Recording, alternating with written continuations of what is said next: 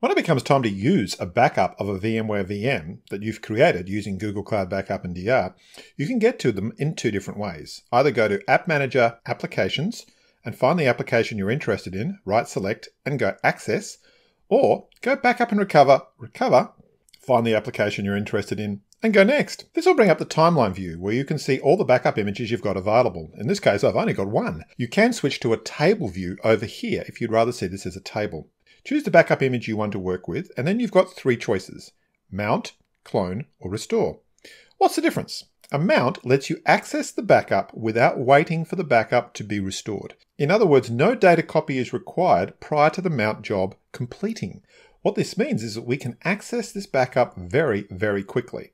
I can either mount to an existing host, which could be a VMware VM or in fact a Google Compute Engine instance, or I could mount to a new virtual machine. A new virtual machine effectively means I'm taking my backup of a VM and turning it into a whole new VM. Choose the name of your VM, choose the vCenter where you want the new VM to be created, choose the ESX host which you want the VM to be created on, choose the data store where you want the VMX file and the swap file to be created. The mount mode by default is NFS. Don't use RDM unless you've got iSCSI enabled on the ESX host. If the VM consists of multiple volumes, you can select them here. Because this mount is coming out of OnVault, I have performance options. In other words, do I want to read the data from Google Cloud Storage and then cache it locally in the snapshot pool of the backup and recovery appliance? Or do I want every read to come always from Google Cloud Storage? Or do I in fact want to start caching in the background or fully cache before I start reading? The balanced option is the best choice, but storage optimized is probably the next best choice. When I hit submit, the mount job will begin. I can then monitor it by going to the System Monitor. I can go here and go Monitor Jobs. You can see my mount job is currently running.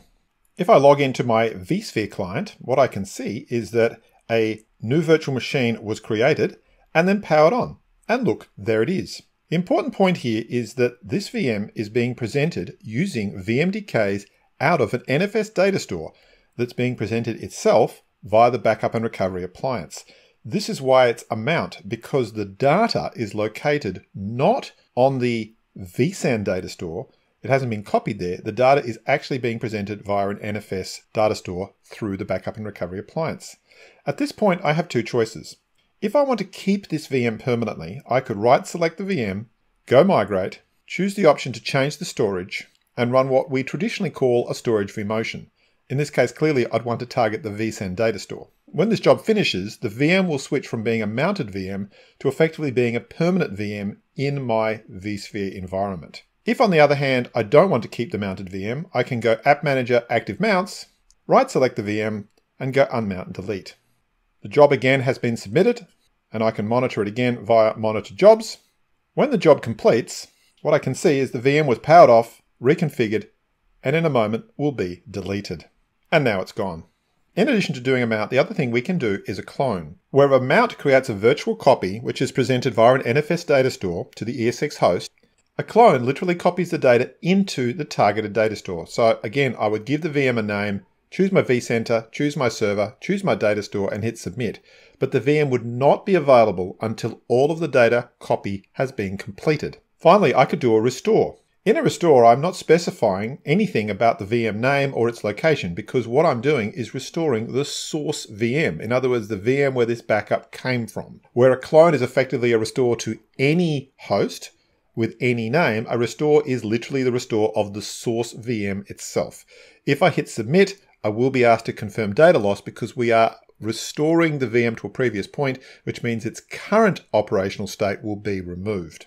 One other thing to be aware of is that if you put backups into OnVault pools, then if that OnVault pool is accessible to a different backup and recovery appliance, then the images inside it can be imported.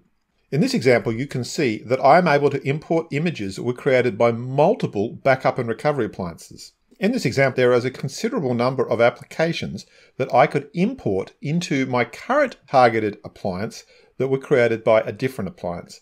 What this means is that OnVault images are truly portable and can be accessed by any appliance that can connect to the Google Cloud Storage bucket that contains them.